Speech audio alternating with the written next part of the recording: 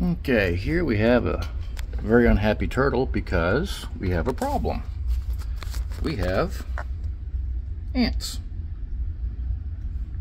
And yes, I have some baits in here. They're under the coconut to keep her from being interested in all the movement. But they're around. Now, the other thing I did, and this is, some people argue or agree, I put some Damascus earth in places where the turtles don't dig, but also where the ants have been colonizing. It's like under the hot rock here. They've been where the basking. Ants trying to get under there. She's not happy about that. She's not happy about the ants touching her. Thankfully, they're not fire ants. That was the case. Just be a lot more. Knox is in here somewhere hiding.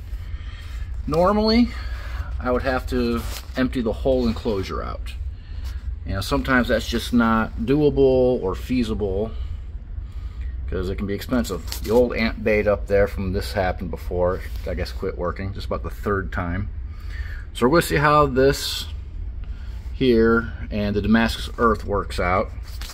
If not, we're probably going to, we are going to gas the house this weekend. So when we gas the house, we're going to take all the kids out. And fortunately, if the frog doesn't make it out of here, he'll probably perish. And I will cover the fish pond best I can down there, so the fish, I don't know how the fogging will affect the fish. But we'll do a update with that at a later date.